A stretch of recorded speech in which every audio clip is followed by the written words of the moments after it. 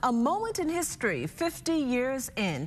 The country's leader last evening admonishing that as Bahamians set their eyes on what's to come, they stand up, step up, rise up, and do all they can for the Bahamas on faith that our tomorrows will be better than our yesterdays.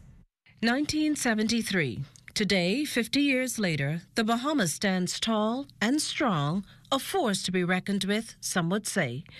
But as the country's fifth Prime Minister, the Honourable Philip Davis, admonished a packed Clifford Park last evening, independence is not just a moment in time, not just the throwing off the shackles of colonialism, but rather a state of mind. An attitude, a conviction that we will faithfully discharge the weighty responsibilities of sovereignty and self-determination. Independence was the first big step on the long journey that continues to take our nation forward and upward.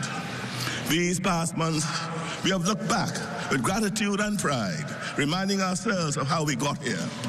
With Sir Lyndon Oscar Pinling and Arthur Dion Hanna, let the names of the many, many great women and men who built the foundation of our Bahamas forever ring loudly in the hearts and minds of the Bahamian people everywhere. Likening the country's independence to the biblical story of Moses leading the people out of slavery into the desert, the Prime Minister reminded that through strength, courage, compassion, faith, and hard work, it was Joshua who finished the journey. My brothers and my sisters, we, all of us, are the Joshua generation. Each of us is called to continue to play our part to build on our inheritance.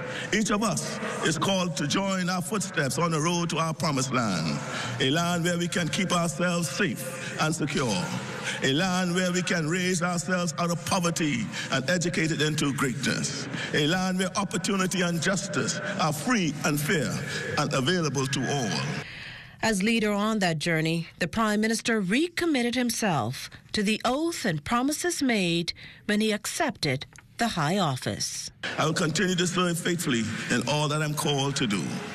Tonight, as our flag is once again raised to proclaim our independent Bahamas, I invite each of you to also reaffirm and recommit to being your best selves, to do all that you can to make our Bahamas better.